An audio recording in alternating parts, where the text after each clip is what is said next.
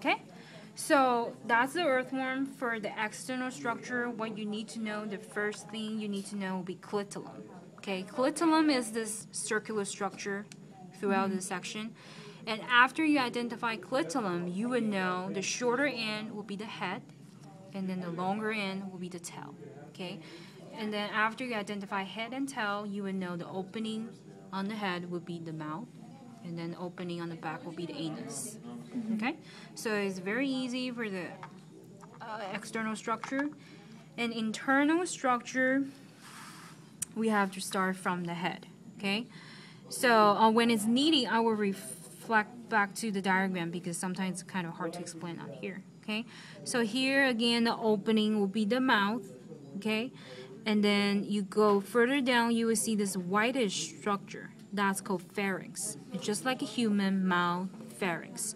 And you go downwards, you will see this tubular structure right here. It's kind of embedded inside the structure, and then that's called esophagus.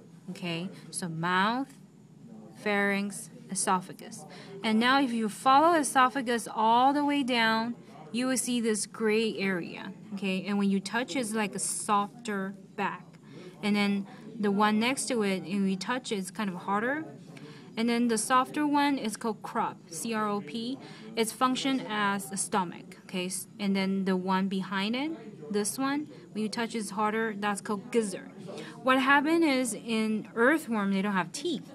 So food will go through mouth, pharynx, esophagus, all the way to crop to store over there. And then it will go through gizzard to grind up, okay? And then go through intestine. So where is the intestine is actually right here. So before I go to intestine, I need to show you this black vessel. Okay, so it go all the way along the whole section. You will see this black line right here. That's called dorsal vessel.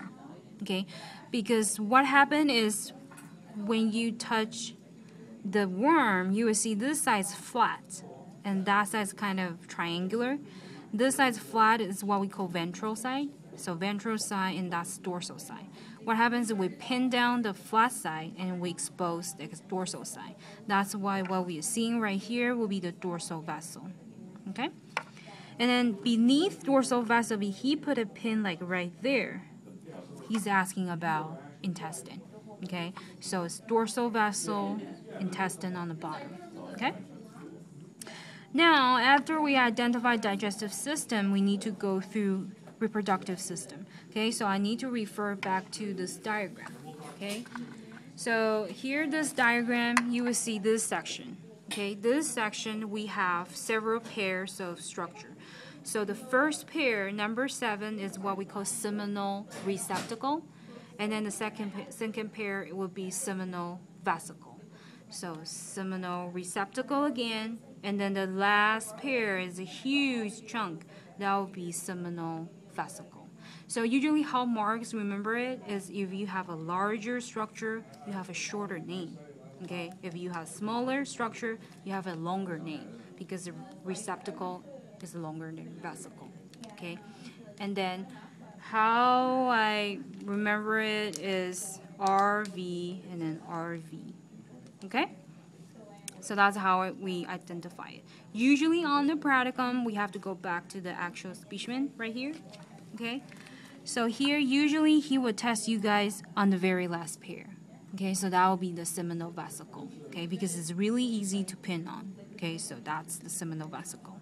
Okay, and then you trace backwards and you will see those tiny black dots over that area. That's what we call 5 aortic arch. Okay, those just acting like assistant to the dorsal vessel. It's right here. Okay, so it's right there. So that will be 5 aortic arch. And then what else you need to know? Okay, so here, go back to this diagram. You will see number 2. Number 2 will be those 2 white dots. Okay, those 2 white dots are what we call cerebral ganglion. That's their brain. Okay, it's a very tiny brain, so they are super smart. Okay, so those will be on cerebral ganglion. So those 2 white dots is actually right here, but it's very, very hard to see, so less likely he would test you on that one. Okay, but I just want you to know those are the 2 white dots. And then the very last structure I want to talk about would be the metanephridium. So for earthworm, you can see those sections. Okay, they have different sections. In each section, you will see this whitish lump. If I blow up this section, you will see something like here. So number 13, this whitish pouch, that's what we call metanephridium. That's their kidney. Okay, so all the excretory system is actually in here. So they have multiple kidney throughout the body. Okay, and let's see. And then the very last thing I want to point out is, so you see the clitellum, and everything we're seeing right here is within this section. So this section would give it a name. It's prostomium. Okay, so prostomium is the very first section of the earthworm. Okay, so that's the dissection of the earthworm.